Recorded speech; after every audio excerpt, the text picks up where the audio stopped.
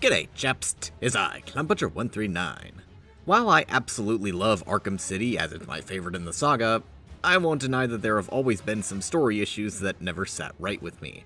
The twist reveals, while cool, feel like they're only there for shock value rather than being intricately thought out with the plot in mind.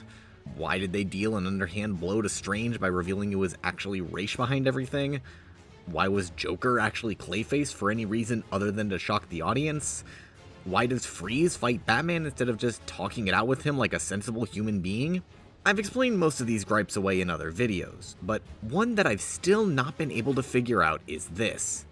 What the hell is Talia's plan when she rescues Batman? I've been trying to wrap my brain around it for years, and for all those years, it just never made sense.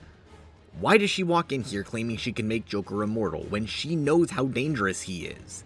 Why doesn't she just stab Joker now and give Batman the cure right here, rather than take Joker away so Batman needs to save her, only to then stab Joker and give Batman the cure anyway so you didn't need to be saved? There are so many stupid inconsistencies and logic leaps with Talia's plan that it's generally what most of you ask about when talking about Arkham City plot holes. We could claim that she's just a terrible tactician and didn't really have a plan, but then why would she have the tracker so that Batman could follow her? And then why would she stab Joker rather than letting Bruce do it? Oh, yeah, because she knew Bruce wouldn't kill Joker and even says so right to Bruce's face. You didn't need to. Why? You would never do it. You left me no choice. She's clearly had this whole thing planned out and isn't stupid. So then why the hell doesn't this plan make any sense?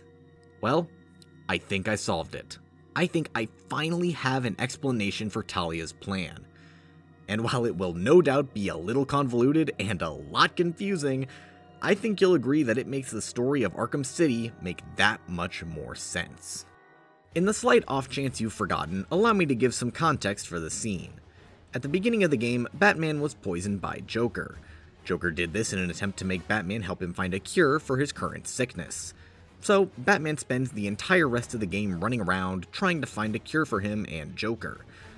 On this quest to find the cure, Batman must track down Ra's al Ghul for a sample of his blood. Blood which has an enzyme key to creating the cure. When he finds Ra's, he also finds his daughter, Talia, who Bruce has a bit of a romantic history with. Talia wants Bruce to kill her father and take over the League of Assassins, but since Batman doesn't kill, that ain't gonna happen. Batman ends up taking a sample of blood and getting it back to Mr. Freeze to synthesize the cure, which is successful. Unfortunately, making Freeze actually give the cure over is unsuccessful, and while the two are fighting, Harley Quinn breaks into the safe and steals the remaining vial. We are led to believe that she got it back to Joker, who drank it and became healthy again.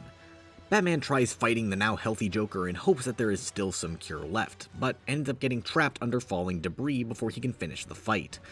Joker has him in the perfect position to kill him, but before he can deliver the finishing blow, Talia steps in with the opportunity of a lifetime. She offers Joker the secret to immortality if he lets Batman go. Seems like a pretty good deal to Joker, so he accepts and the two leave. After Batman stops Protocol 10, it's revealed that Joker and Talia are waiting at the movie theater. When he bursts in to save her, Joker demands that Batman hand over the cure. But why would he do that if he's already taken it and has been cured? Before we even have time to process this question, Talia breaks out of her ties and stabs Joker in the back. She then casually walks away and hands Batman the cure, saying that she took it from Harley Quinn back in the steel mill. But before Batman can take the cure himself, Talia is shot in the back by a still very sickly looking Joker, and the one she stabbed is revealed to be Clayface. She dies from the gunshot, and fighting ensues. So, for a bit more context that the previous context was necessary for, while Batman fights his way to Joker through the steel mill, he eventually comes across Harley Quinn tied up and gagged in the assembly line. Well, who could have put her there? She had the cure and was trying to get it to Joker, so what is she doing tied up? Turns out Talia intercepted her on the way in, stole the cure back, and tied her up. Joker merely had Clayface standing in for him to look like he was cured. So what that means is, when Talia steps in to save Batman from Joker, she has the cure that's needed to save Batman. So by now, I think you see the problem. If he was going to stab Joker anyway and just give Batman the cure, why not do it here in the steel mill and save your lover boy's life right here and now? She even says after stabbing Joker that she did it because I had to save you. So why not save Batman when he seriously needs saving? Well, like I said, I think I have an answer. But that still requires a bit more context. Please stay with me, this is gonna get good eventually. So remember Ra's al Ghul, who I mentioned way earlier? Yeah, so he's dying. He's essentially become a walking corpse by the time we fight him for his blood in the game. And he tells us after the fight that the Lazarus pit he's been using to stay alive for centuries is corrupting his mind. He's not sure if he'll be the same person going in that eventually comes out each time he uses it. Which is why he wants a successor. His ideal successor is Batman, because he knows exactly what Bruce is capable of. And if swayed to the League's way of thinking, would be an unrelenting force for their idea of good. At the same time, he's been in cahoots with Hugo Strange on the greatest project in the League's history, Arkham City. On the surface, a maximum security prison where inmates are free to do whatever they wish behind the walls. In secrecy, a plan to cull the criminals of Gotham with missile strikes, killing all of them without mercy. Ra's has been preparing for this plan for years, but it's come to the point that he isn't sure if he'll be able to see it through. He doesn't just want, he needs Batman to take his place. So when Batman doesn't, it's more than just a slap in the face to Ra's. And this leads us back to Talia. She wants nothing more than to appease her father. She would do anything if it was to her father's wishes. Except maybe die, that one might be on the table, but point being, if Ra's wanted Batman as head of the League, he would get Batman as head of the League, even if Talia had an opportunity to lead the League herself. In Arkham Knight's DLC Season of Infamy, we got to play through a sort of epilogue for the League of Assassins called Shadow War. After completing this mission, you can return to the hospital where Ra's has been hiding out and find a tape he recorded back before Arkham City.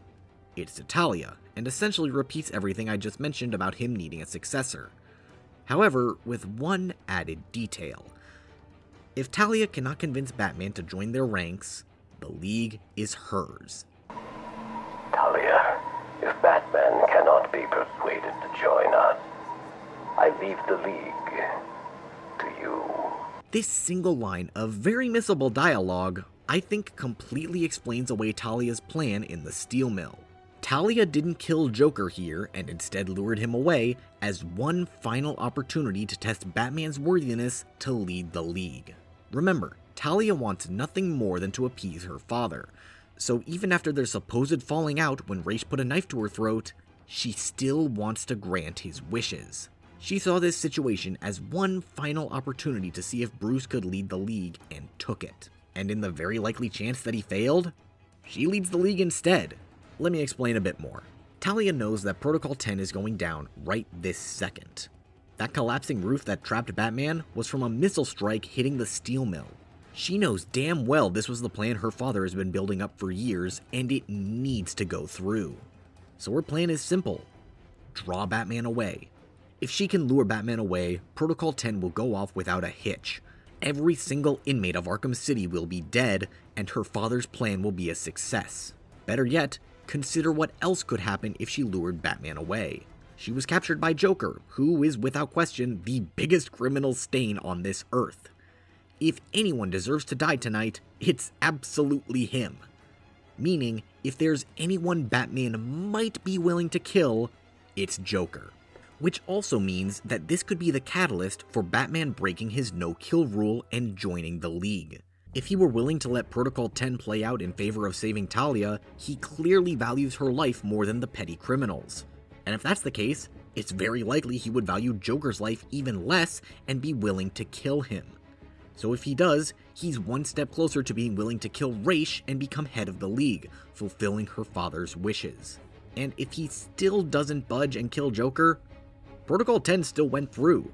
So at least half of his wishes were fulfilled, this one being much more important than finding a successor. But what about the events that actually panned out? Did Talia take those into account as well, or was she really stupid for only counting on Batman simping for her? Well, in short, yeah. Batman didn't take the bait, albeit after some convincing, and decided to stop Protocol 10 rather than pursue Talia. This is against her father's wishes, but still works in her favor. When she kills Joker in the movie theater, she notes how Batman would never do it. And by now, she absolutely knows he would never do it because he just stopped Protocol 10 and her father. If he wasn't willing to watch the basic criminal scum burn to the ground, in what world is he also going to kill Joker?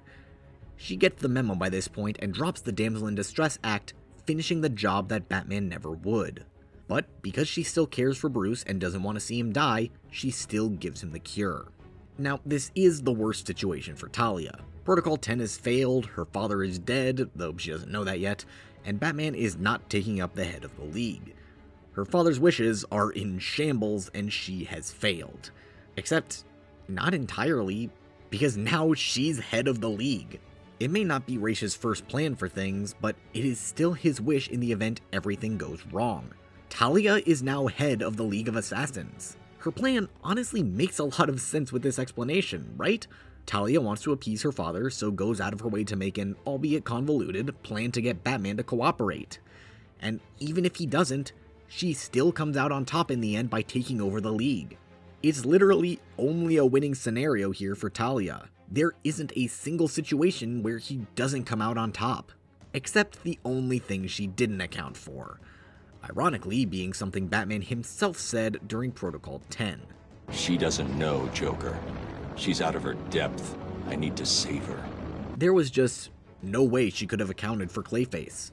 Which is why it's the one area where her plan backfires. Cause it really is as simple as she didn't know Joker was Clayface. For all intents and purposes, fake Joker is the real thing, so she doesn't bat an eye when she kills him. She wasn't expecting the real Joker to come in and shoot her in the back because, seriously, who would? It's the one oversight in her otherwise pretty damn smart plan.